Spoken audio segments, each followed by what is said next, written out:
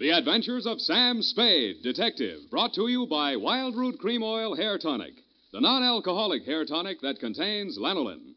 Wild Root Cream Oil, again and again the choice of men who put good grooming first.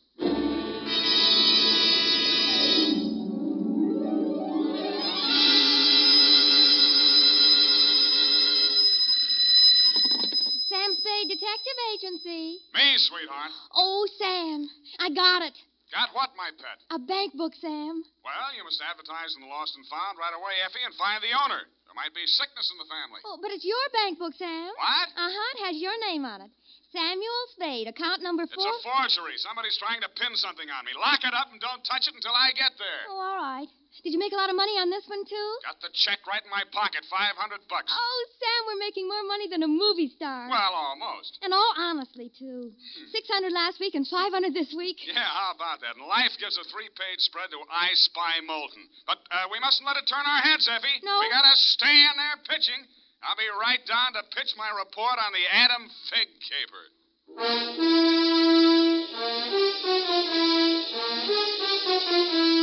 Dashiell Hammett, America's leading detective fiction writer and creator of Sam Spade, the hard-boiled private eye, and William Spear, radio's outstanding producer-director of mystery and crime drama, join their talents to make your hair stand on end with the Adventures of Sam Spade.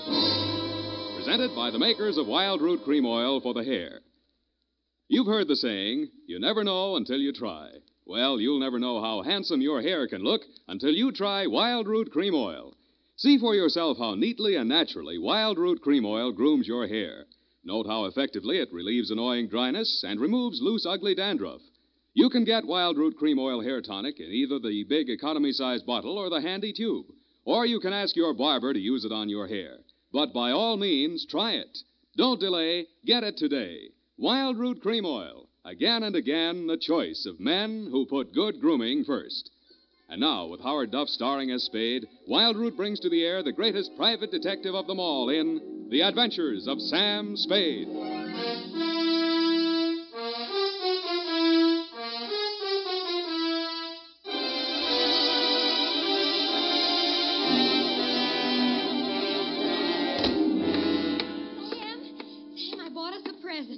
Oh, you're going to love it. Well, we gotta watch these expenses, Effie. There's always something. Yes, but this will be saving. It saves confusion. It saves fretting. Now, this gadget here, what is it? It's a minute robot. A what about? It's for busy men like yourself, Sam, so you don't have to burden your mind with petty details. You see, it has this dial on it, right here. And you drop these little cards in this slot. You don't have to worry about that. That's for me to take care of. Oh, good. Then, when you come into the office, and supposing you have an appointment with Mr. Jones at 2 o'clock, and you forgot about it, you just dial 2 o'clock, and the little card pops out. And it says Mr. Jones on it. How do I remember to dial 2 o'clock? Oh. Well, maybe it's in the instruction book. But anyway, now go ahead, Sam, please. The card's right in there. Now, dial 2 o'clock. Go on, Sam. Let's see. Just like a telephone, Sam. Now what do I do? Well, give it time, Sam. It's thinking. Must have forgotten. Jones. Mr. Jones. Effie, do you think it's dead? Oh, Sam, I don't understand it. It was working perfectly. Well, I'll take it straight back first thing in the morning. You'll have to. It'll never find the way itself. You got your book, sweetheart? Yes, Sam, I don't understand. It was working perfectly. Well, that's all right, honey. It doesn't matter. Date October 5, 1947, to Hillary Exxon Esquire from Samuel Spade, license number 137596. Oh, honey, it's only a memo robot. Subject, the Adam Figg caper. Dear Mr. Exxon, October 2nd in San Francisco was one of those days that you see blown off the calendar by a gust of wind in the movies to denote the time is passing. It was a day for scraping off the minutes with a fingernail file and wondering whether the display ad I'd paid for in the classified section of the phone book wasn't just a waste of money. It certainly wasn't the day I'd expect a leprechaun to walk into my office. He said his name was Adam Figg. He said he was the butler at Exxon Manor in Los Nidos. The limousine, Mr. Spade, is waiting to take you away. We mustn't keep them waiting, must we? Of course we mustn't.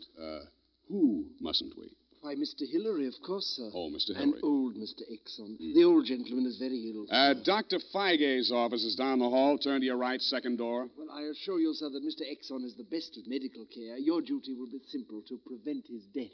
Do I donate blood or just frighten away the evil spirits? Oh, it isn't quite that, sir. Someone is trying to kill Mr. Exon. He's a very sick man, and I'm sure he'd prefer dying from natural causes.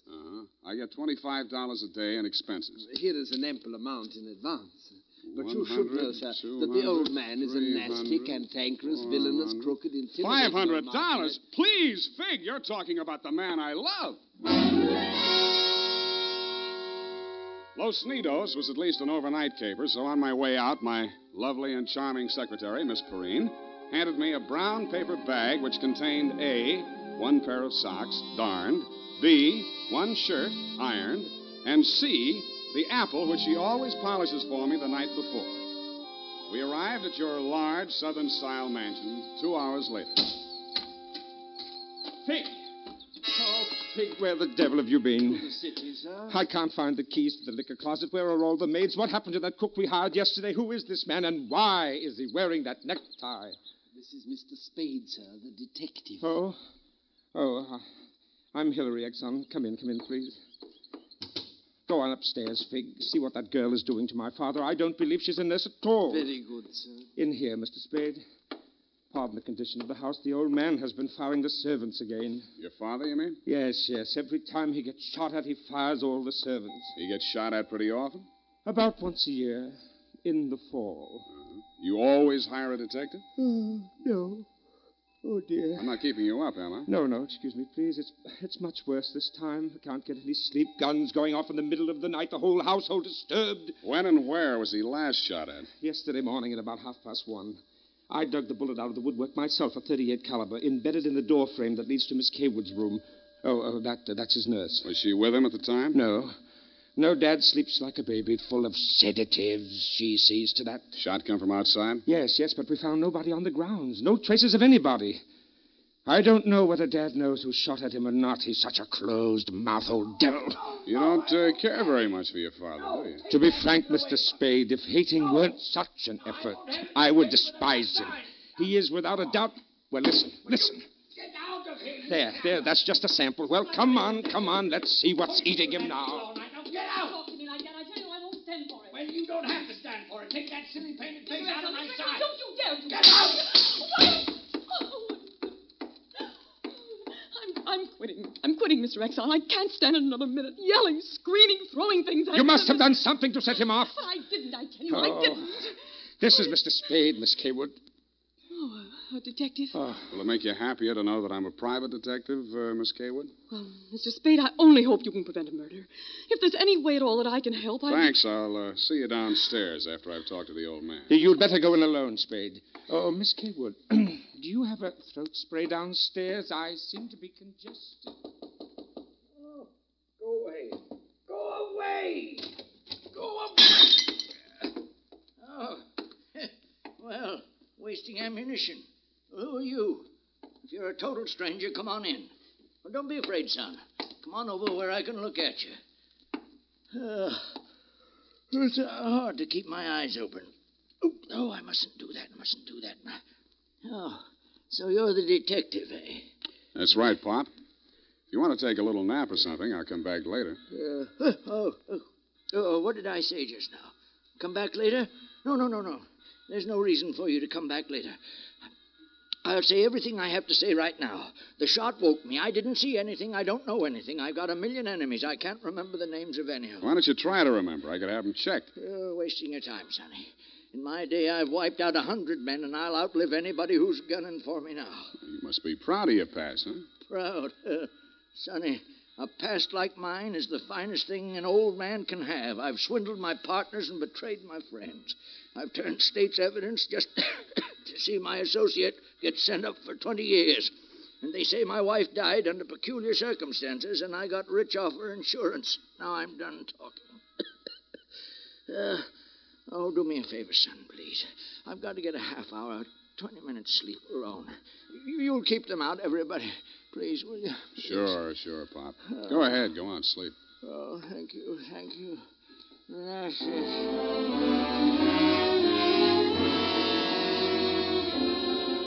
closed his eyes, rolled over, and fell into a heavy sleep. I stood there a moment, looking down at the frail, wasted old body. Then I cased the room.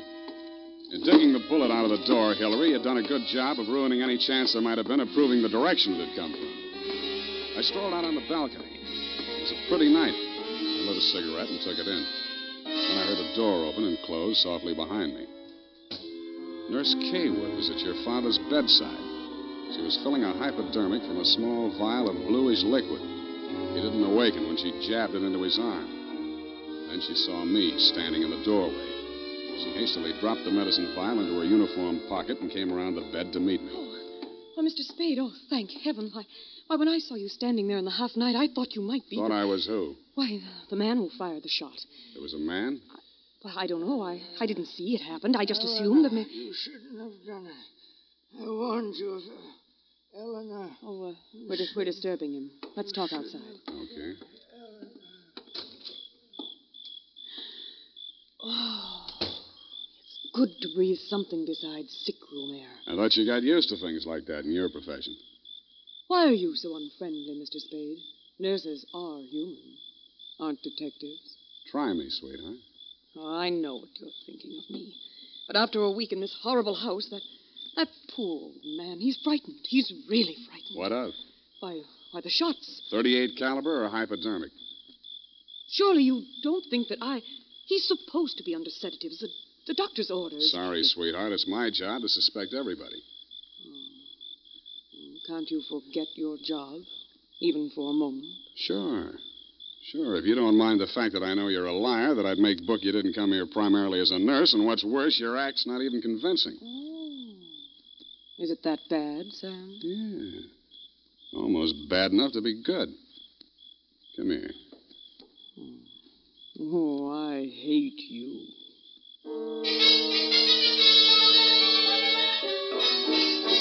It was a very satisfactory love scene for both of us. For reasons of her own, Barbara wanted to keep me out of that sick room for a while, and she did. For reasons of my own, I wanted to get that medicine vial out of her uniform pocket, and I did. Then, as suddenly as we had fallen into love, we fell out again. After she'd gone to her room, I went back to my sentry duty around the house. Under a light on the front veranda, I examined the bottle from which Barbara had taken the injection for your father. It was labeled sodium thanatol and had been dispensed by a firm called Ibis Chemicals Limited in Cairo, Egypt. The scream filled the house, high and frenzied. I started running toward Barbara Kaywood's room. I slammed the terrace door open and found the light switch. Barbara was sitting upright in the center of a bed. Her face jerked up so abruptly that it seemed her neck had snapped. She clutched both hands to her chest and fell face down among the bedclothes, staining them with her blood.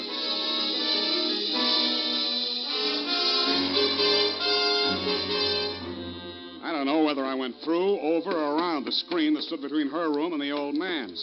I circled Exxon's bed. He lay on the floor on his side facing the window. I went outside. A .38 automatic lay on the ground a few yards away from the building. I put that into my pocket and listened. No shadows moving. Nothing. Then he was on me before I could be sure he wasn't a medium-sized tree. Break your back. Be the light. The warm stuff on my cheek might have been the thing's blood or mine. It gathered me up and bent me back and tore at my throat. Then I remembered that hands are stronger than fingers. I started with his thumbs.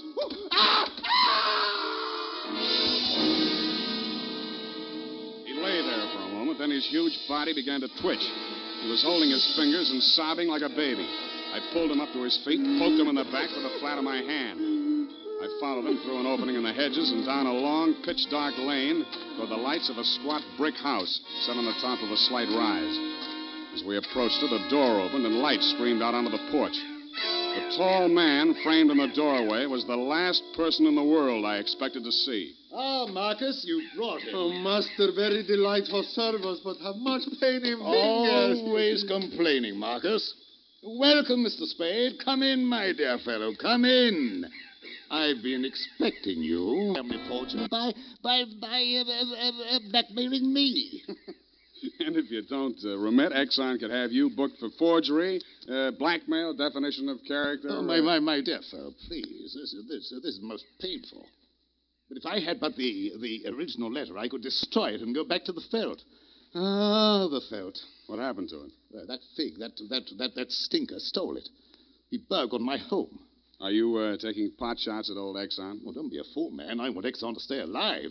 I must find out some part of his life which will have an exchange value that will cancel out what he has on me. By the way, old thing, you met Miss Kaywood. Mm-hmm. At the present moment, she's milking me for $150 a day. Oh? She's supposed to goad the old man, by whatever means necessary, into talking about his past. And that information she is to bring to me. Well, that ought to be easy. Exxon brags about his past. Now, so far, I've learned that Hillary Exxon stole 2 heifers at a livestock show in Abilene in 1906. I feel for you, Captain. That wouldn't get much on the current market, would it? My dear fellow, I've a proposition to make to you. Should you ferret out anything that would be of value to me, I'll reward you handsomely. Well, maybe something can be arranged, Captain. Good, excellent. May I have your word on that? Well, there isn't much time, Captain. I'd better trot on back. I'll show you to the door, sir. And let me warn you, Mr. Spade, for your own good, should you ever hear the thrum of Ibis wings, run, flee. I assured him that I would heed his warning, bade him good night, and started back down the lane in the direction of Action Manor. Business was going on as usual. There were no shots this time, only the scream.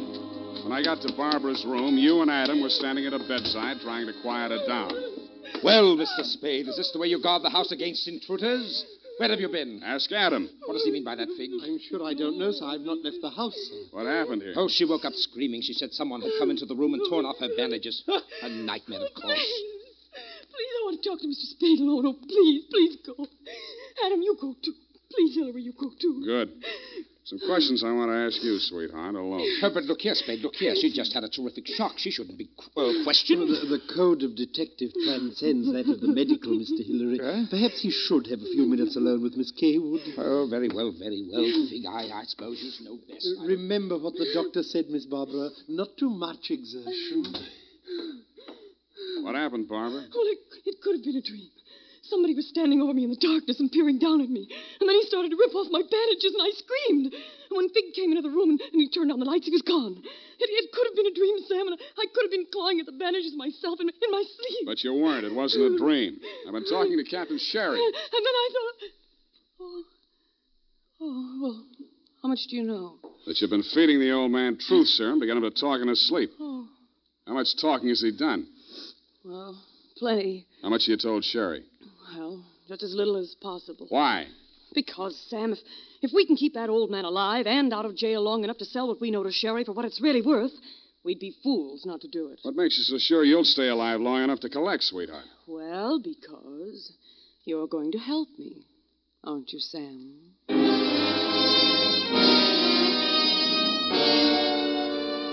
So I helped her, but not for the reason she thought.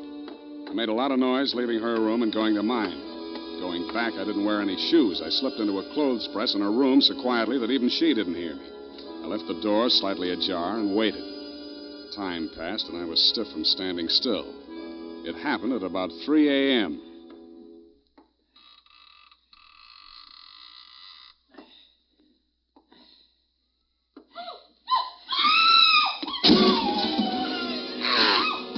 Crazy, feverish glare of his eyes told me that the threat of the gun in my hands meant nothing to him. I jumped to his side, twisted the knife away from him, picked him up in my arms, and carried him, kicking, clawing, and swearing, back to his bed. He lay there, breathing hard. Then he smiled. You're a smart one, Sonny.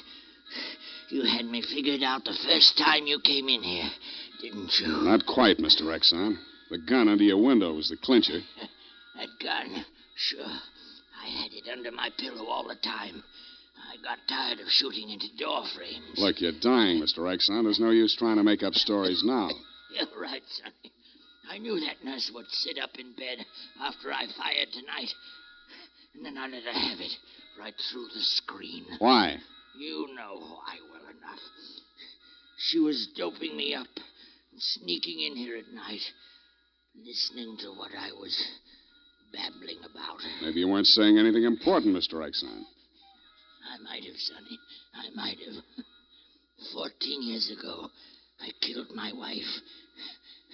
I wanted to carry the secret to my grave.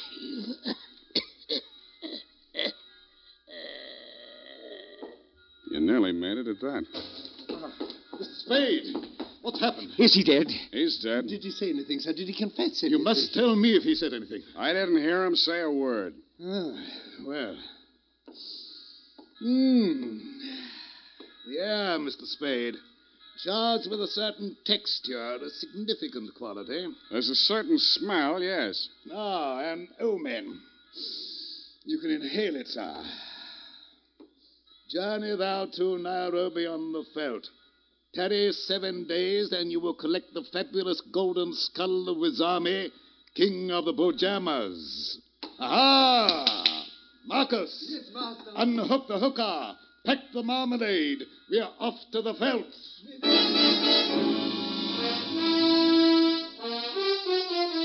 Just then, a flock of birds broke across the horizon, screaming. There must have been thousands of them, but not ibis, Mr. Exxon. Vultures. I suppose if you're going to pay any attention to omens, it's a good thing to know your birds. Period. End of report.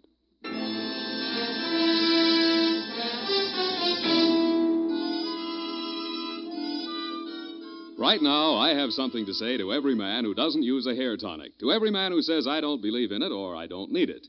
That all depends on what you mean when you say hair tonic. If you mean the old-fashioned greasy kind that leaves your hair smelling like a perfume factory, you're absolutely right. But remember, Wild Root Cream Oil Hair Tonic is nothing like that. Wild Root Cream Oil is an entirely new kind of hair grooming preparation. There's not a drop of alcohol in Wild Root Cream Oil, and it contains soothing lanolin that's like the oil of your skin. Most important, Wild Root Cream Oil grooms your hair the right way, neatly and naturally, never leaves your hair sticky or greasy. Get the big economy-size bottle and the handy new tube that's economical, easy to pack when you travel, and grand for the bathroom cabinet. Don't delay, get it today. Wild Root Cream Oil Hair Tonic. Again and again, the choice of men who put good grooming first. Well,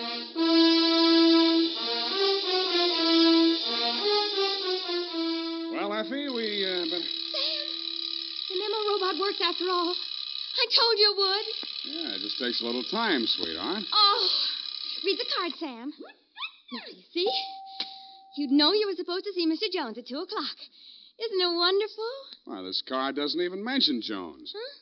What does it say, Sam? Well, it says, journey thou to Friskin's drugstore, wager $5 on Ira W. in the 3rd at Belmont Park. Oh, Sam, it's psychic. Tarry but a moment. Yes? Thou wilt lose $5. Oh. Good night, Sam. Good night, sweetheart.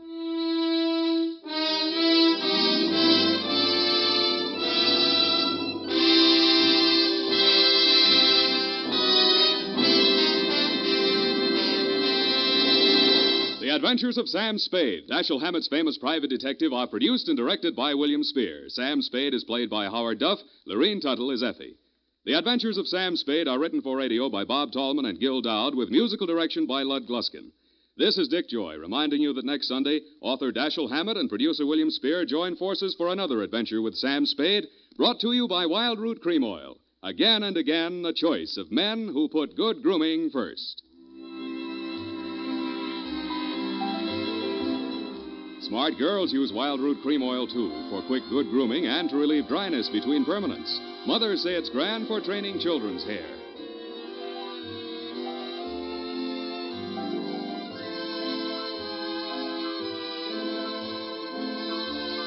This is CBS, the Columbia Broadcasting System.